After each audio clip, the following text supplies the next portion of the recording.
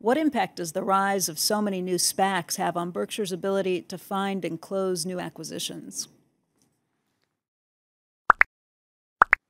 Well, it's a killer. The SPACs generally have to spend their money in 2 years, as I understand it. So they have to buy a business in 2 years. If you put a gun to my head and said you got to buy a big business in 2 years, I'd buy one, but it wouldn't be much of one. We look and look, and now there are, I don't know how many, whether it's hundreds, and there's always been the pressure from private equity funds. I mean, if you're running money for somebody else and you're getting paid a fee and you get the upside and you don't have the downside, you're going to buy something. And I could tell you about I had a call from a very famous figure many years ago that was involved in it and wanted to learn about reinsurance. And I said, well, I don't really think it's a very good business. And he said, yeah. He says, if I don't spend this money in 6 months, I've got to give it back to the investors. So it's a different equation that you have if you're working with other people's money, where you get the upside and you have to give it back to them if you don't do something. And frankly, we're not competitive with that. And that won't go on forever. But it's where the money is now, and Wall Street goes where the money is, and it does anything, basically that works. And SPACs have been working for a while, and you stick a famous name on it, you can sell almost anything. And it's an exaggerated version of what we've seen in kind of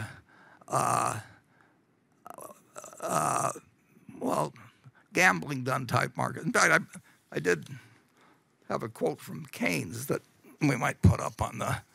Let's see if I've got.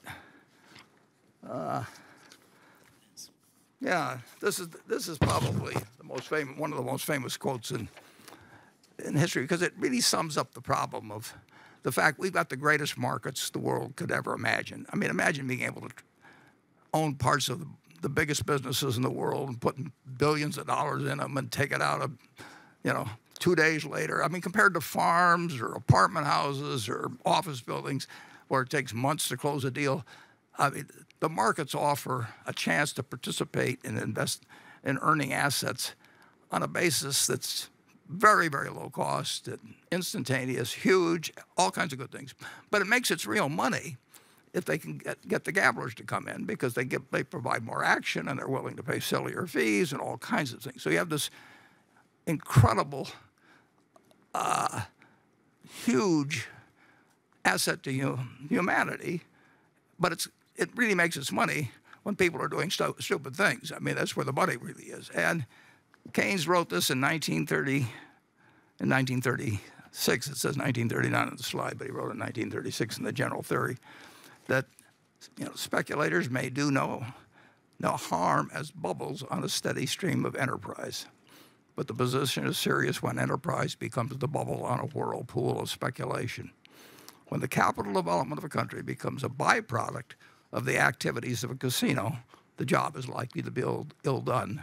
Well, the stock market, we've had a lot of people into the casino in the last year. You have millions and billions of people have set up accounts where they day trade, where they're selling puts and calls, where they, I would say that you had the greatest increase in the number of gamblers, essentially.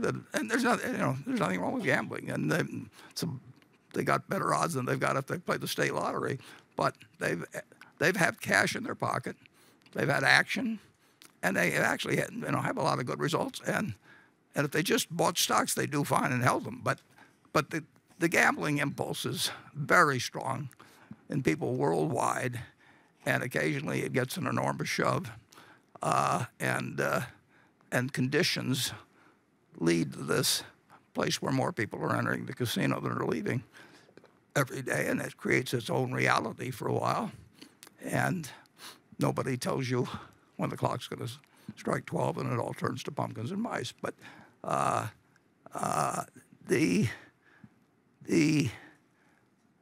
when the competition is playing with other people's money, or and if they're playing foolishly with their own money, but the big stuff is done with other people's money, they're going to beat us. I mean, We're not. That's a different game, and they've got more. They've got a lot of money, so we're not going to have much luck on acquisitions while this sort of a period continues. But it's happened before. This is about as extreme as we've seen it, isn't it, Charlie? Or? Yes, of course. I call it fee-driven buying. In other words, not buying because it's a good investment. They're buying it because the advisor gets a fee. And of course, the more of that you get, the sillier your civilization is getting. And to some extent, it's a moral failing, too. Because the easy money made by things like SPACs and total return derivatives and so on and so on, you push that to excess, it causes horrible problems for the civilization. And it reflects no credit on the people that are doing it and no credit on the regulators and voters that allow it.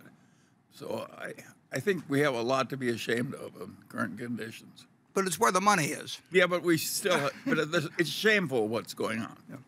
It's not just stupid, it's shameful. It's not, I don't regard it as shameful on a lot of the people that gamble. I mean, gambling is a very human instinct, and they've got money in their pocket, and they know somebody else that's made money who they don't think's any smarter than they are. No, I don't mind the poor fish that gamble. I don't like the professionals that take the suckers.